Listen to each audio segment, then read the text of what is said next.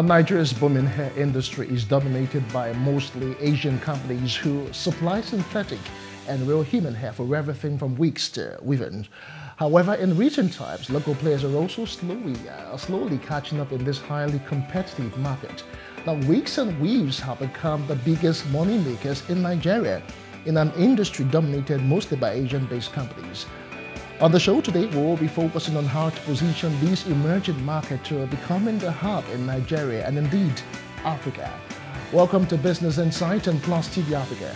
I am Justin Akadonye.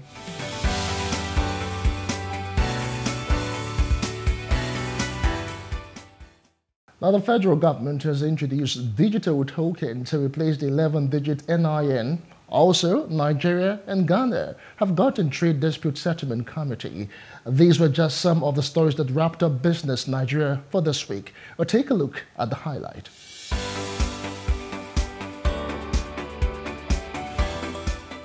The federal government has restated Emirates winter flight schedule to Nigeria following the offering of daily slots to Air Peace at the Dubai Airport's DXB.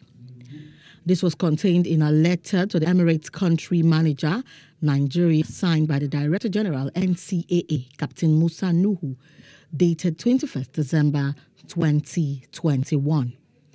Last week, the federal government reduced Emirates Airlines' entry into Nigeria to once a week through Abuja Airport and suspended from Lagos following the refusal of the Dubai CAA and the Dubai airports to grant Air Peace 3 slots it requested out of the 21 frequencies as agreed in the bilateral air services agreement, BASA, signed by both countries.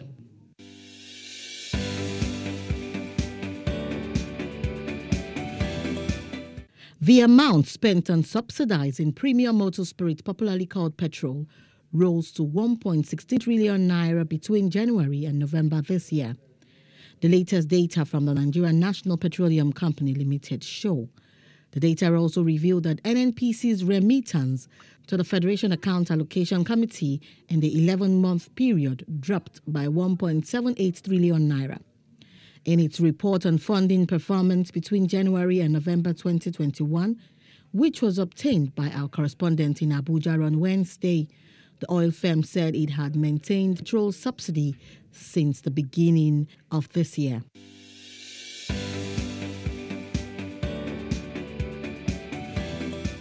The federal government plans to introduce digital token to replace the current 11-digit national identity number effective January 2022, it has been learned. As such, it plans to make illegal and a punishable offense any company or agency found verifying the 11-digit national identity number.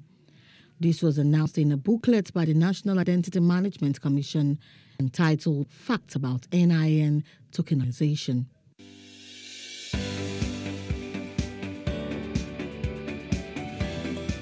The Minister of Industry, Trade and Investment, Adeniyi Adebayo, has inaugurated an interministerial committee for the implementation of the signed joint statement between Nigeria and Ghana. The joint statement and the interministerial committee are the outcome of a high-level bilateral meeting between the Nigeria delegation led by the minister and representatives of Ghanaian government led by that country's Minister of Trade held between May 31 and June 2nd. And this was contained in a statement issued by the minister's special advisor on media, Ifedayo Shayo, in Abuja.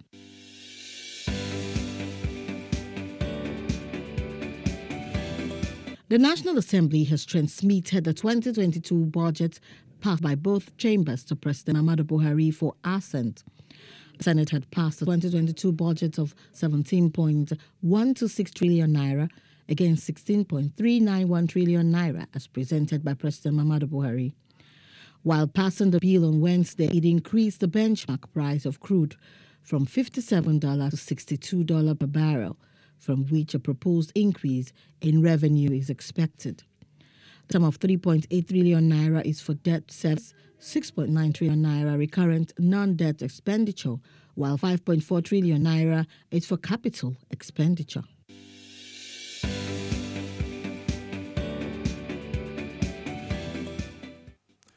All right, welcome back. Those were the stories that rounded up from Business Week in Nigeria for this week. Now, the hair business is a strong developing area to sink money into, not only in Nigeria, but globally.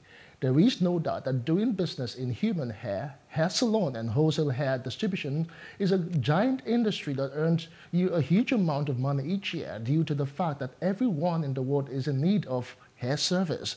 Now, joining us now is Christian Love. He is the co-founder of the Confident Black Woman. Good evening to you, Christian. Many thanks for joining us on Business Insights. Good to see you, Justin. How are you Nigerians? Such an opportunity to be here. All right, very interesting. From my background, I just mentioned that this particular industry is actually a very emerging one, and there is a great potential. But just how much is there to really, get from this industry in Nigeria? You have to look at the global perspective because we live in a global village and everything is interwoven, interconnected, and in order to play, even in Nigeria, you need to see what's happening globally. $483 billion was spent in 2020 in the beauty industry. Now, 24% of this was from the hair industry. Wow. So if 24% of this was from the hair industry, what you need to ask yourself is, what portion of that global reach is coming to Africa? What portion is coming to Nigeria? And so that rather than being fixated on oil and all the other source of income, this viable platform that can generate income, not just for government, but put millions of young people in employment, need to be exploited and need to be fully maximized. So the opportunity is humongous, and we're taking the bull by the horn. We're not taking it easy, just like is being dominated currently by China, by India, and by all the developed world. I think 70% of that $483 billion is between North America and Asian Pacific. And Nigeria and Africa is not even recorded in the data that was gotten. So and we're playing big time. I mean, China is bringing in here every day over because we have 200 million people in Nigeria, and in Africa we have 1.3 billion people, and almost 600 million of the 1.3 billion people in Africa, they're women, and 75% of that, they are young people that needs to make hair, that needs to look good, because for every woman, the most important thing is how they look, and how they look shows how they look eventually shows how they're going to feel, and there's a huge economy that is tied to the look of the woman, and the hair is the first thing that you see with a woman. No matter how beautiful she looks, the hair is the most important thing. So it's a huge opportunity for us to tap into. All right. Interestingly, Christian, you talked about the Asian countries and some Pacific American countries, dominating about 70% of that particular amount that you mentioned. But there is a wide value chain, in this industry, the wigs, the weave-ons, and but how come we've not actually, maximized the value chain, even if it means that we cannot really do the main hair itself? I mean, there are other angles that we should actually, have some bit of a competitive advantage. Yes, so in terms of sales, in 2020, 48% were through online sales. Mm-hmm. About 5.6% for online channels. Offline channels, meaning brick and mortar, is not that commensurate. Just like you said, the value chain in the hair industry includes the logistic company. DHL makes a lot of money from hair making, because you need to ship from China and ship to the US and export. So you import the raw materials, you export the finished product. So on both sides, logistics is making a lot of money. Then PayPal and all the online, all the payment company, they're making a lot of money. So logistic, the finance company, they are making a lot of money. Of course, the manufacturers of machines, they are making a lot of money. So what is left is for what we're currently participating in as a nation is the finished product, which is not bad. We can start with that, but we need to be able to scale to participating in the entire value chain. And you know, the making of air is not just the making alone. There are a lot of people that are involved, from procurement to finished product. A lot of people can be employed. And based on our work with Instant Arewa here, United States, in the last 4 years, we have shipped more than 5,000 units to the US with 100% rating in terms of the quality of finished product. Working with more than five braided wig companies in Nigeria, 1 in Abuja, 3 in Lagos, 1 in Ibadan, and I think 1 also in Port Harcourt. All right, Christian, but in all of this, as you know, as wonderful as you know, this particular news is, you know, how Nigerians can actually explore, we found that one issue, because I've had the opportunity to discuss with you and some other stakeholders, and one prevalent you know, issue that was just resounding was that of standardization. What have we failed to do? Because most times, for some people, you know, you see, if you go along Allen Avenue, Ikeja, you see people just in umbrellas, not even in shops per se, but they are there doing weaves and you know, braided wigs, but they seem not to have a bit of standard. How do you ensure control in Nigeria? Now, so one of the things that Instant Arewa here that we work with in the US is very critical about is standardization. So because quality control is what we sell, not air. So what we sell is really quality, not air. That's the way we speak within the hair industry. So, and we're working with NAPTEP to be able to ensure that there will be certification for every single person. So they need some sort of education. A lot of graduates are actually within this space. Yeah, I'm a lawyer. So what am I doing? A board member is a neurosurgeon, consultant neurosurgeon. Godswill is an investment banker. Angela studied strategic management. So the thought leadership within the industry is very sound people. And and you need to praise the resilient nature of those young people that are under umbrella, because they are refusing to sit down at home. They are saying that we're going to do whatever it takes to put food on the tables of our family. And so what we need to do is just upskill them. And currently we acquired a space that can house 200 people at a go in terms of physical training and physical training. So we're going to be doing a lot of physical training with a lot of people, and we're also collaborating with NAPTEP to give certification. So within the next 1 year, you have to, as a salon owner, you have no choice than to be certified by NAPTEP. And so that way we could actually ensure that if you are talking about short hair, there is a standard size, there's going colors to be, and everything. Everything is going to be standardized. That's why when we did the 120 hair challenge, 120 minute hair challenge. 120 minutes hair challenge, you saw I saw innovative style. Yes, and the criteria. You know, you need to be able to do it fast. You need to do something that is sellable. You need to do something that is of quality. The finishing must be world class. So the standardization is beyond schooling. Is the ability to translate your innate capacity into innovative hairstyle, but to now do it at scale, do it with speed, and do it in a way that it can match the global standard. Okay, let's talk about business environment. Specifically here in our country, Nigeria, that's what most industrialists complain about. They talked about the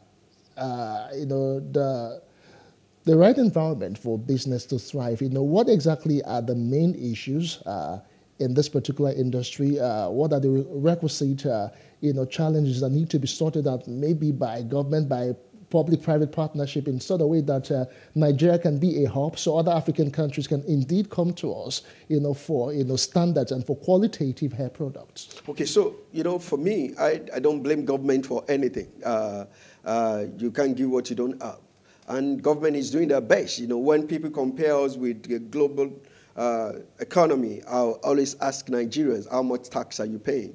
You know, what I'm not saying that government should not create an enabling environment. That is their job. But the private sector has always driven the economy, from the banking sector in the 80s to the creative industry, where our music is now permeating the entire atmosphere, to the Nollywood industry. So we are also taking the bull by the horn to drive the necessary process. That's why we're working with NAPTEP. It's a government agency. We're working with Center for Black and African Culture.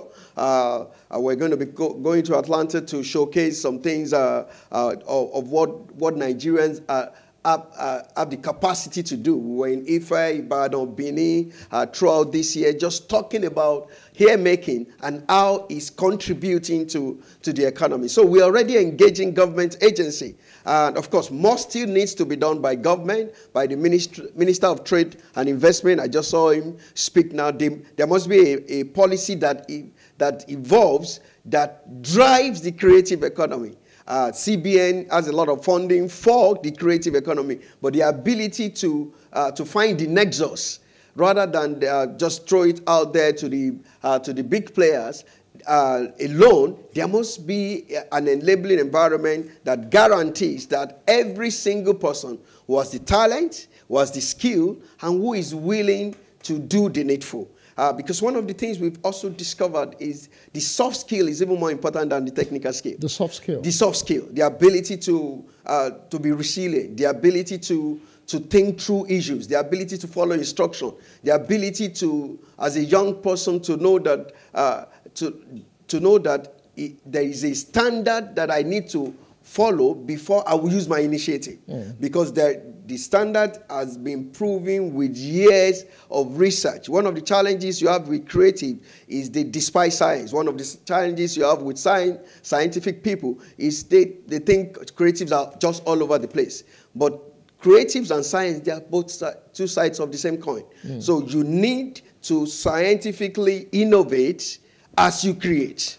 So the standardization you are talking about has to do with what is the measurement. When we started with some braided wig companies, wig companies in Nigeria, we said you got to use scale. You must measure the weight of. They said no, it's not possible. We said no, it's not possible in your current reality, but it's possible. And before you know it, everything now is possible. And by working with some of these braided wig companies, in a recent data that came up, one of those companies became the biggest wig-making country globally. It's not a Nigerian data.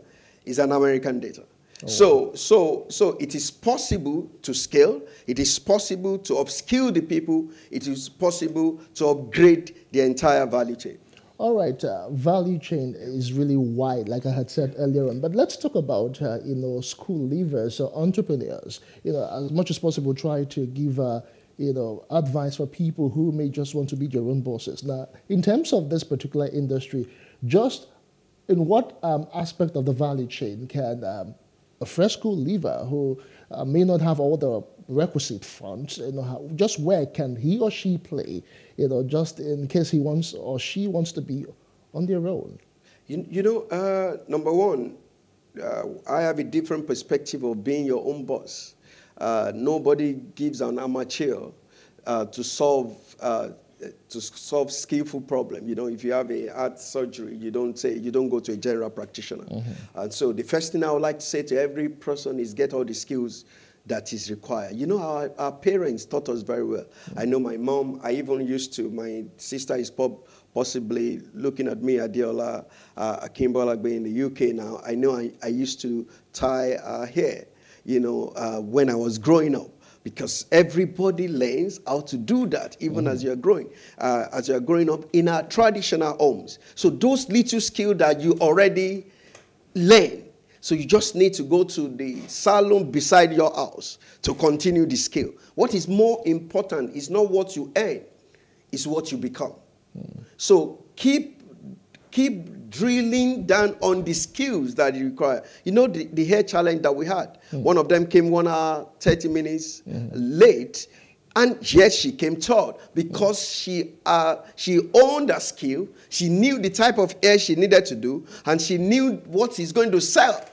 So what I would advise young people and parents, ensure not just hair making. We're talking about hair making today. Ensure that with all the law, with all the medicine, with all the elect, with every skill that people are getting in the university, learn a handwork. It's called the Jewish phenomenon. And the reason why the Jews do it is because they've gone to slavery before, and where degrees are not going to work. But where people still requires to look good, people still require to do plumbing, people still require. So all the necessary skill that everybody needs to have, we must have it. I have an incredible ability to speak. That's part of the gift God gives me. Yeah. So on almost every subject of human endeavor, I own my skill so that when I come to the table, I have something to say. So everybody must look inward. I like to travel back home. He said, we knelt down and chose our destiny. When we got to art, we're now being driven in different directions. A fish doesn't need to go to swimming school. A bird doesn't need to go to flying school. It's natural. So everybody needs to know what is intrinsic to them. Ability, yeah. And they now develop it. Now for the hair industry, I'm telling you the truth. In the next 5 years, more than 1 million homes will be directly and indirectly impacted, either by participating in logistics, either by participating in selling it, either by online. Every process that needs to be in place, we're putting it in place, so that we're not going to be complaining about unemployment. And why it is critical for handwork to be part of the global economy is because there is a trade deficit when what we're importing is more than what we're exporting. And when we're not exporting as much as we're importing, yes, then the balance of trade is negative for us. Yeah. So anytime you are saying dollar is increasing, what you are saying is we're not producing. Yes, we're not exporting. We're not exporting. Yeah. So if we focus on production, we will see that the cost of food or goods that we're complaining about is going to balance out. So the vocational industry and the handwork industry is the way to go. All right, John, thank you so much, Christian. We can actually just go on, for hours discussing this particular issue, because it is something that will blossom over time if we actually took our time to standardize and do all the needful. We must say a very big thank you to you for joining us to look at the hair industry in Nigeria and, of course, the place of growth for the sector. Thank you, Justin. It's such a pleasure to be here. I hope to come over and over again. So the pleasure is all ours. All right, that's the size of the show for today. We must say a very big thank you to Christian Love. He is our co-founder, Confident Black Woman, and he's joined us to look at all of the issues, all the prospect for the hair industry, and how Nigeria can indeed be the hub for Africa and, of course, globally. We'll return again next week. Bye for now.